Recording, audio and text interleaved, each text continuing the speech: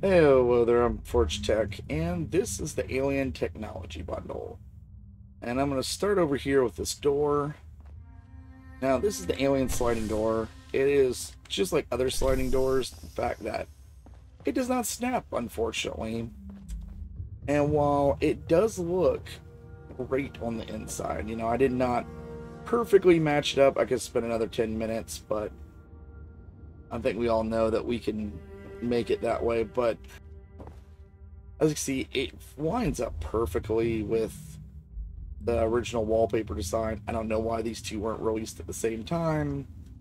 I think this should just be a standard issue. They could have just put this as a doorway in it. But that said, it's got a lot of nice details. I mean, for the fact that it doesn't snap and everything like that, that's my only real issue with it. As for detail work, I mean, look at all the little details in it. You got crack paint, rust. I mean, it's just a lot of small things. Then when you open it, it's got this fantastic hissing noise and beautiful smoke style, and it really did a good job at it. I just wish mechanically they would make it snap and slightly thinner because it's a little bit too thick. I mean, it's just a little, now this can work in your favor by just moving it a little bit back, but if they just made it simply snap and then walk into place, it would be much easier.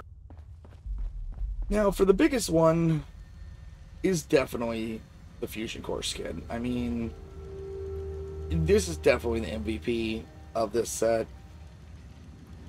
If you're only going to get one piece out of it, get this one. It has this brilliant little vacuum funnel, like it's sucking energy out of another dimension to power itself. I mean, it even has this little see how little bubbles that come out of it, and such a nice little design work to it. And all the little details. I mean, you got these little, I have no clue, energy lines, I guess is what they'd be. I mean, it definitely looks like either future tech or alien technology. I think this is the best piece out of all of the bundles. And it even has this little smoke and fog coming out of it. It's just like, there's always just something happening. I mean, I didn't even notice this little part where it does these little things until probably 30 minutes of staring at it and doing different things. So like I said, it's a great piece, a lot of little accents. Compared to each of the standard generator, it's significantly smaller. Now, it's a little bit taller up here, which has caused me now, have to remove the roof before I slid it into place. It's not quite a 1x1. It's about 5% too big. Now, I didn't try the rug trick and everything like that. I'm just going off of the most basic version. It won't fit in a 1x1 room, but only just barely. You might be able to wiggle it to kind of get it in.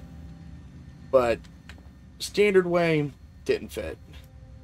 But I think it looks brilliant. I think it has that nice flair to it. But at the same time, it can work with any sets. I mean, you could see this as Enclave, Brotherhood of Steel, some sort of high-tech group. I mean, it really just looks really nice. Then we got up here the Alien Conference Table. It is the same style as the old one from the other set. It's definitely a different design, a more unique design. Kind of looks like a Pokeball in the middle, but it has the nice same semi stainless steel slash rusty kind of style to it, worn, beat up. You can see all the little detail work. It is a nice stainless steel table. This is the Alien Crate. Really good texture pack. Unfortunately, it's not a stash box. It's just a box. It's like a giant Minecraft block, which I, didn't find very alien. It's just a block with, glowing lines. But I did realize after a few minutes that it is the perfect size for these turret bases.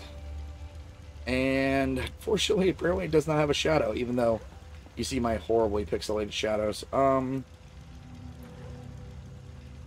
But it's the perfect size to put these turrets just a little bit over it. If you're ever a person that gets a little annoyed at that, you know, these might be the perfect things for you. And with that, I have one more little experiment for these. I put them in some of the more normal style. I see these quite often, prefabs, and as you can see, it fits perfectly. I'm not trying to say it works aesthetically, but size-wise, it worked fine. You sometimes just want to jam a reactor into it and be done with it. Now this, I could see myself spending, you know, 20 minutes and getting this thing to fit perfectly fine aesthetically inside the Brotherhood of Steel one. It works perfectly size-wise. Sometimes these reactor skins and other things go a little bit wonky indoors. That's why I wanted to test it. And with that, I hope this answers some questions and makes you sit there and look at these in a different way. And with that, I hope you have a good week.